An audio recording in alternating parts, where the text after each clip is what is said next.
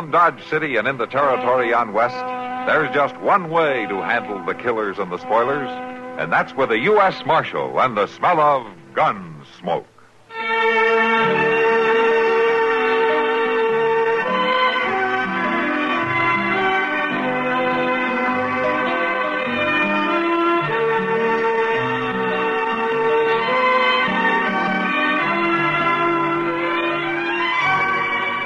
Gunsmoke, starring William Conrad. The story of the violence that moved west with young America. And the story of a man who moved with it.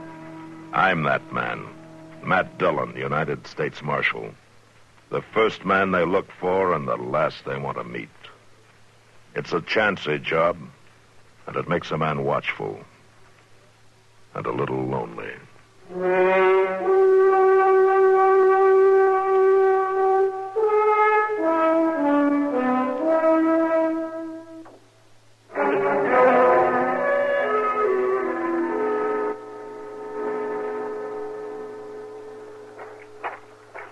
No sense trying to save the cabin, Chester. The barn, the sheds will soak them down good. All right, Mr. Dillon. Oh, hauling well water takes too long. You better get it from the stream. I'm after the bucket. A sight bigger than these 10 pails we got. Here, let me give you a hand. I'm thick with rust. I don't know how this fellow drawed water. It don't seem like nobody hasn't worked this thing for a long time. Well, it's coming some, but the bucket's still a long way down there. Wait a minute, hold it. Maybe I can haul it up by hand. Can you get it? Yeah, I can get it. There, hold fast to it now. I will, but whether this rope can hold the bucket or not is something else again. That rope was plumb rotten. Yeah, well, maybe out in the barn, the sheds, you can find something to haul water in. Sure, I just don't figure how he got his water. He sure didn't use this well. He? Well, the fellow that lived here, the one I'll be dragged out of the cabin. Well, where'd he take him? Yonder, on them trees. You check the barn, Chester. I'll see to Albie.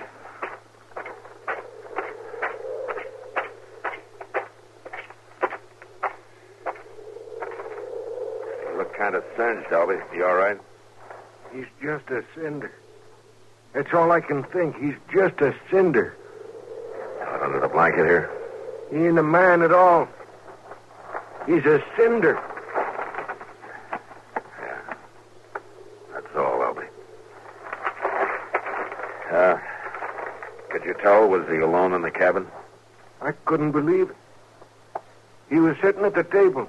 His head was slumped forward, and there was fire all around. And then I seen he was on fire. He was just sitting there, on fire. Take it easy now. And I got to him, and he toppled off right onto the floor, and he laid there, burning. He didn't know it, Albie. I seen trees burn. I seen fields. I seen logs. I never seen a man burn before. Just forget about it. You know, it's funny. A man on fire. First thing you do is put a blanket on him. He's burning hot, so you smother. You put the fire out, Albie. That's the way to look at it. You put a blanket on his All right cinder. now, Albie. You put Albie, a blanket stop it. around his Stop it. cinder.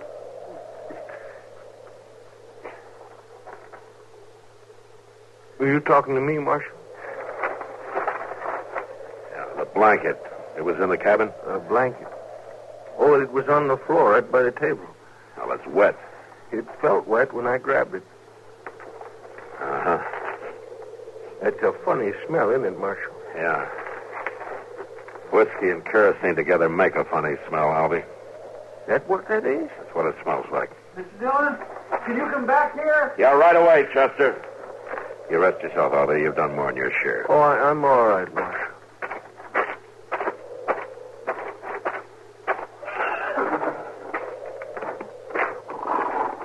Where'd you find him, Chester? In the corral, behind the barn. Poor things, ain't they puny looking? All thin-fleshed, bone-shone. Yeah.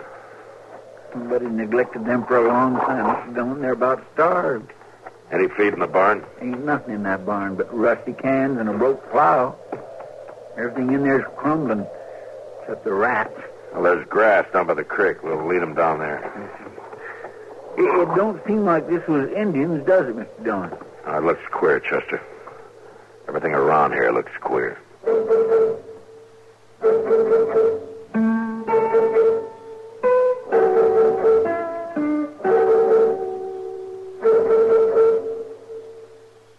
That's nothing.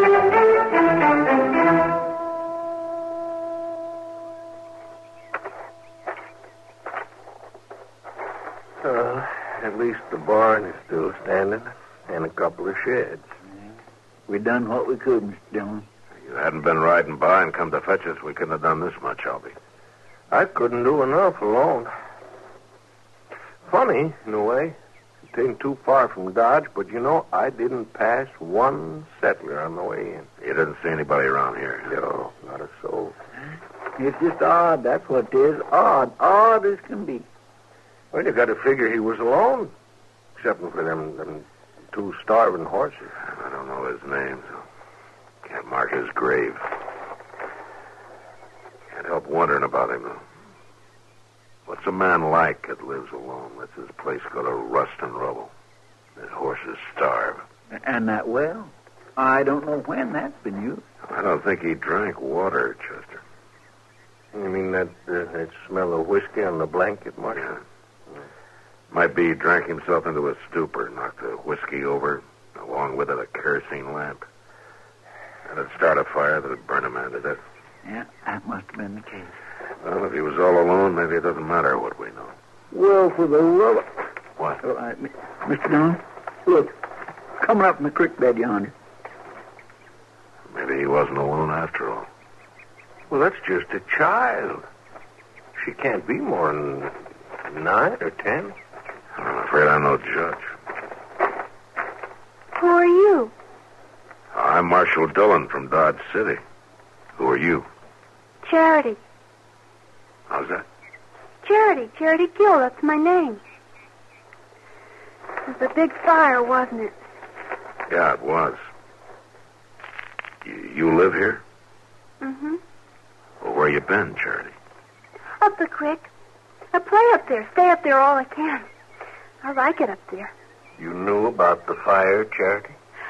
I tried to make him move. I told him to, and I pulled at him, but he was too big. I couldn't move him. I tried. See, I burned my dress.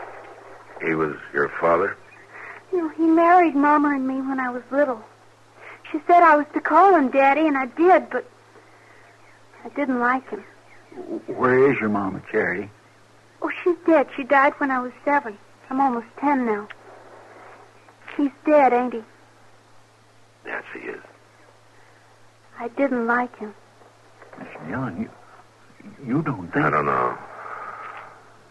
But it'd be hard to think, wouldn't it, Chester?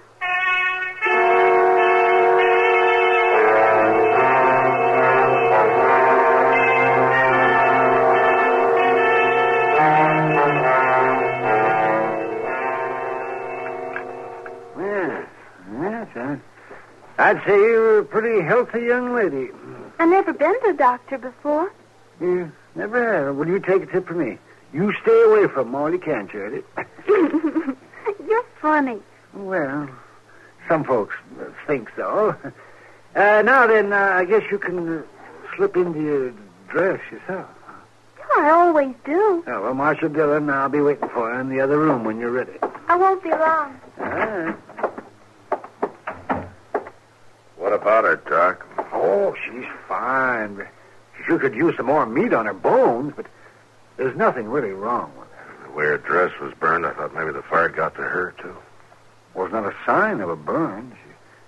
You know something? She seems a lot older than 10, doesn't she? I don't know anything about kids, Doc. Well, I don't mean she is older than that. She just seems older than her years. I guess she's seen a lot. You talked to her much about the fire? She said she tried to move her stepfather. Couldn't. That's about all. She didn't like him. She keeps saying that. I'm hungry, Mr. Dillon.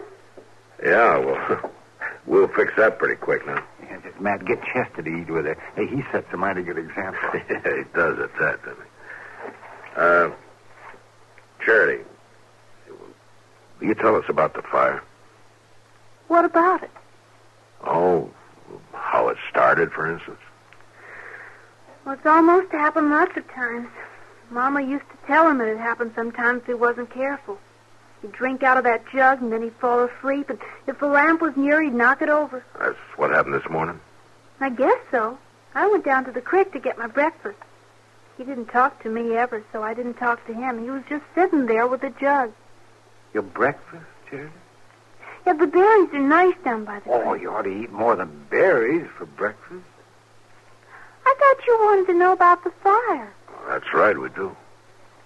When I came back from breakfast, the lamp was on the floor and everything was burning. I tried to make him move, but he was too big. And when my dress started to burn, I ran away. It was just you and your stepfather. That's all that lived there, huh? Mm-hmm. And Coley and Sue. Coley and Sue? Yeah, the horses, Doc. We brought them into Moss. Oh. Marshall, Yeah, Charity. will I live with you now? Well, no. We'll find a place for you, but... But I like you. Well, yeah, but you Don't see... you like me? Well, sure. Sure, I like you all right, honey. You want to say something, Doc? Yeah. Huh? Oh, no, I don't. Oh, come on, Doc. Help me make her understand now, would you? You wouldn't let me be alone, would you? Well, no, Charity. I wouldn't do that.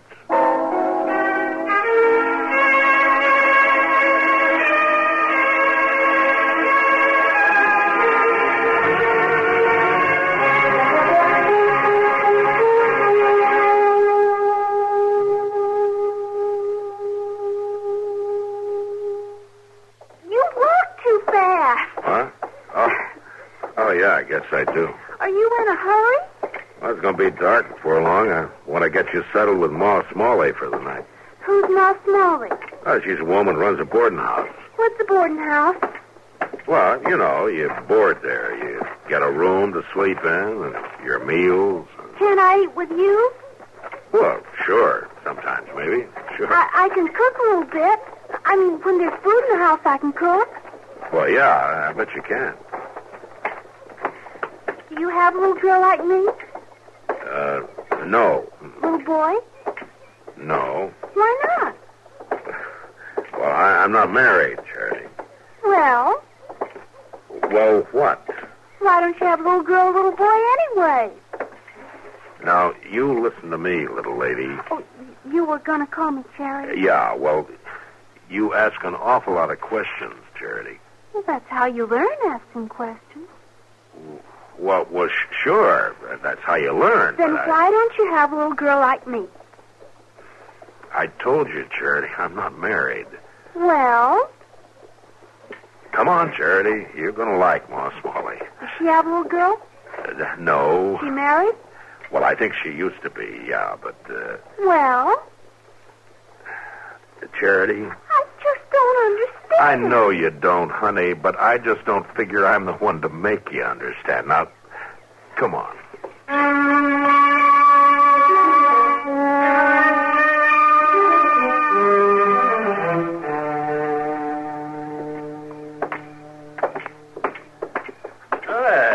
Evening, Marshal. Evening, Rob. What's that you got there? This is Charity, Rob.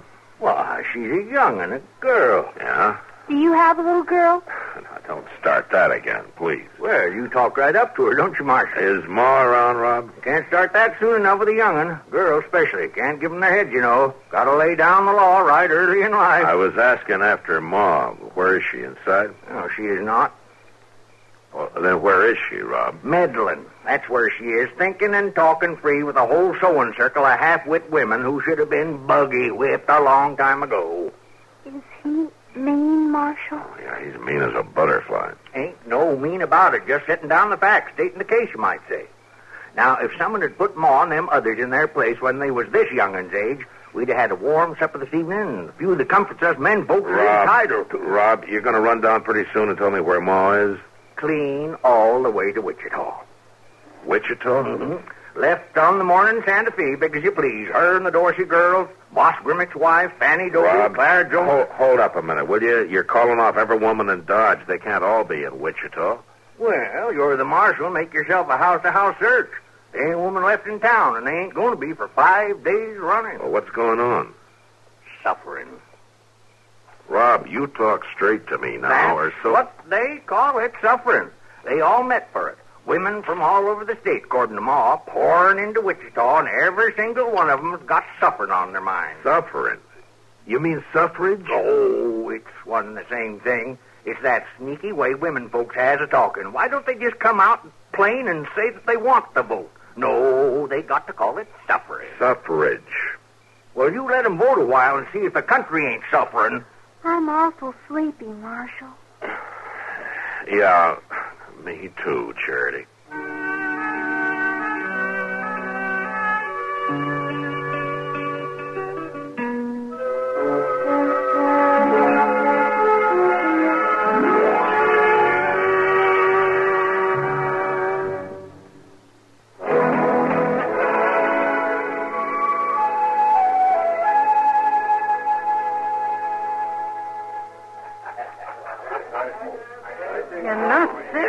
Man. You're the only woman in town, Kitty. It's only natural that you'd want to take care of her now, isn't it? In a saloon? There's nothing natural about that. She can sleep in your room, can't she? My room, the Long Branch, any of this. It's no place for a little girl. You should know it isn't. You think one of my jail cells is better, maybe, huh? Well, it's no worse. Honestly, Matt, I know this is a problem, but I don't think I'm the solution. There must be someplace in town, or even out of town, some family. We rode out to Albie Stevens. He's got 8 kids. Yeah, they're stacked up out there, and they're all boys. What about Mrs. Stevens? She's gone to Wichita with Ma Smalley and the rest of them. 8 kids, and she wants to vote, too? Well, Albie says she went for the outing. I guess you can't blame her for wanting to get away. Hello. Oh, hello, honey. Did you get the drink you wanted? Well, the man said he didn't have any milk, so I had some water. She ought to have milk, Matt. Well, yeah, but... They keep a cow at Delmonico's. Oh, yeah. Yeah, I guess they do. Well, go and get us some. Charity will be all right here for a little while. Here, honey. You sit down here. And you wait with Miss Kitty, huh? You're not going to leave me? No, I'll be back as soon as I get you some milk. I like him. Yeah, I like him, too. You're pretty. Do you think so, honey? Mm-hmm, and you smell pretty, too. Only what? You got your face painted. Mama used to tell me only Indians painted their faces. Maybe your mother was pretty enough without using powders and things. Oh, she was pretty. Freckles. She had freckles all over. Well, that proves it. I don't have any freckles. This is a funny place, ain't it? Kind of funny, yeah. Sometimes I don't understand grown-ups, Miss Kitty.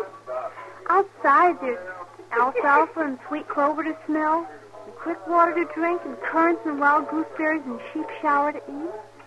But grown-ups are always crowding together indoors and smelling smoke and drinking whiskey and talking loud. What is that? I don't know, Charity. I just know they do. And if they didn't, I'd be out of business.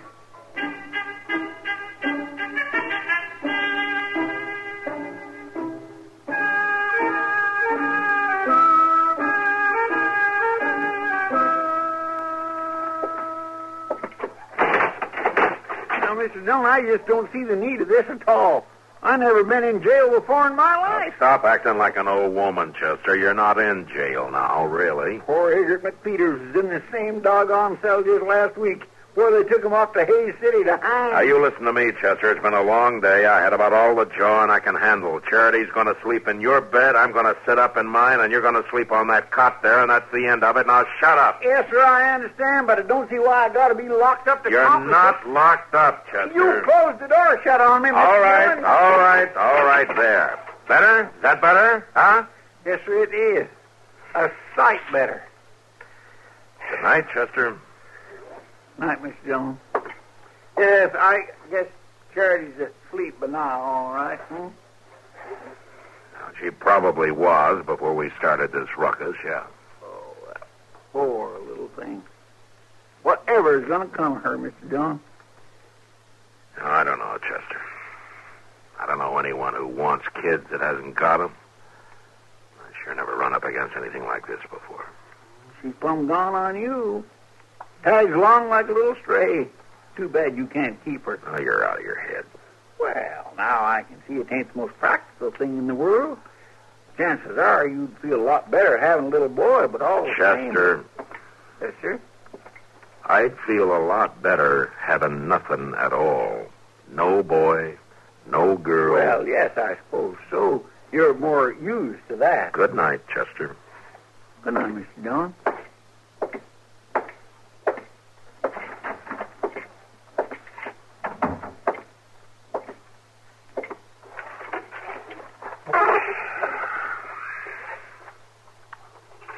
Ain't you gonna get in your bed, Marshal? Huh? Hey, you're supposed to be asleep, young lady. I know, but I keep thinking. I never can sleep when I'm thinking. I guess the secret's to quit thinking then, huh? I'm worried about you, Marshal Dillon. Worried? You don't know what to do about me, do you? No, honey, I sure don't. I guess you're tired of me, too. I'm not tired of you, Charity. I just don't rightly know what to do with you. You don't want me to live with you, do you? Well, honey, you can't very well. You've seen how I live here. It's not the right place for a little girl. You ought to have a home. A real home, Charity, with folks close to you who see that you're cared for, who will love you. Mm-hmm. Like my Aunt Annie? Aunt Annie? Oh, maybe I haven't told you about Aunt Annie. Oh, maybe you haven't. At first, I thought it'd be nice to live with you. But mostly you and I just walk around. I get tired. Charity, where does Aunt Annie live? Just on yonder from where I used to live before the fire. Maybe 5 miles, not far. I like you, Marshal Dillon. Yeah. Well, I like you too, Charity. And tomorrow morning, we're going to ride out to Aunt Annie's, huh? Mm-hmm. Oh, I think I'll sleep better now.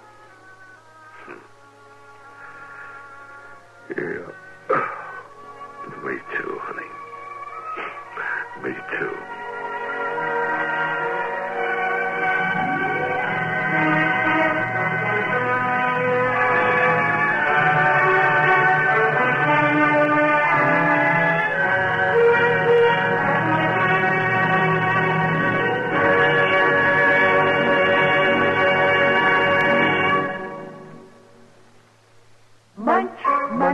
Munch a bunch of Fritos. Corn chips, it's not polite to smack your lips, but you can't help it with Fritos corn chips. Munch, munch, munch a bunch of Fritos. Corn chips. Some things you eat because they taste good, and some things you eat because they're good for you. But Fritos corn chips are one snack you can eat for both reasons.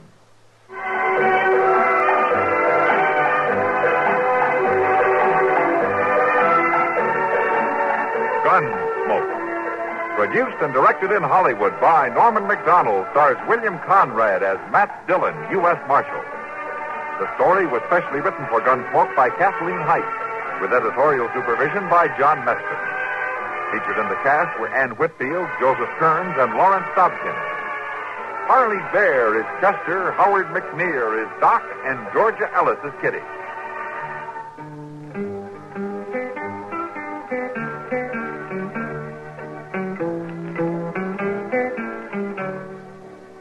This is George Walsh inviting you to join us again next week when CBS Radio presents another story on Gunsmoke.